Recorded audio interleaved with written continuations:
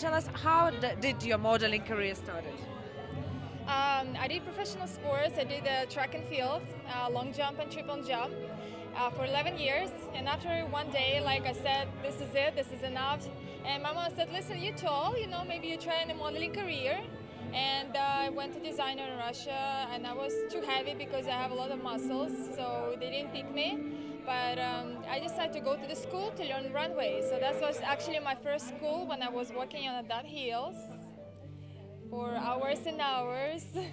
I trained home in front of the mirror because I really want to learn how to walk, how to be more feminine, and it's a lot of work, and that's the way we're at. What is the secret of this, like famous model walk? What person has to do, female can do to walk approximately like that? Well, every model have their own style, basically the walk. But the most important, I think, is the attitude of the designer, the inspiration of the clothes. So that's a different walk, because some designer want to have like more classy and slow walks. Some designer want like stretch walk. So that's why I always ask, like, what would you like me to do before that? Okay. What are your fears about modeling career? Fears? What I fear? You should have some fears. Well, you're a human being, Well, to fit the dresses. Well, because like I'm not perfect size, because as I said, I did professional sport, but wherever I go into, I'm happy to show. Well, then if you need urgently to lose several pounds, what would you do?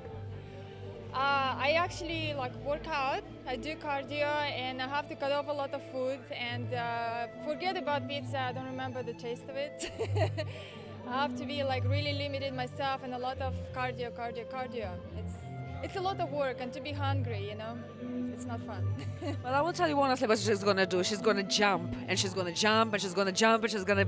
I make a very big mistake inviting her to my beach, and all what she's doing, instead of doing a sunbathing, she was jumping. So that's how she's losing weight.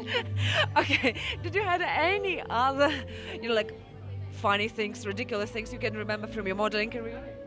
Yeah, one thing was the funny things, like when designers gave me sizes, maybe 2 dresses or four probably, and I can't even breathe that dress.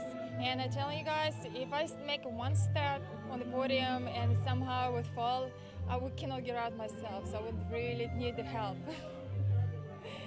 And a couple times my heel was going in between some boots. That was hard to take off.